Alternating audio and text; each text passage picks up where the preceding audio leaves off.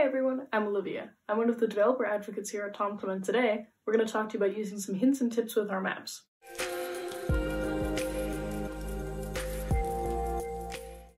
Markers and pop-ups. Using the TomTom Web SDKs, we can add markers on a map we want to create, but how do we add a custom pop-up window which appears when we click on a marker? Let's see. So first, we know that to add a pop-up to a marker, we have the SetPopup function. It receives a pop-up object, so whenever we click on the marker, the pop-up then appears. Now the interesting thing is this. Did you know that pop-ups don't actually have to be anchored to the markers per se? We can actually add the pop-ups to the map directly when we need them. Of course, it's always nice to have a reference to them if we need to close them or open them, so we want to include that. Now, the pop-up is nothing more than an HTML element, and for that reason we can style them, for example using the add class name, which receives a CSS class name.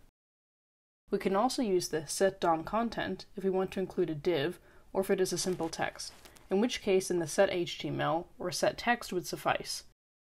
Note that the HTML snippet that we would add to SetHTML is not filtered or sanitized, so if the content is not from you, we better use the SetText.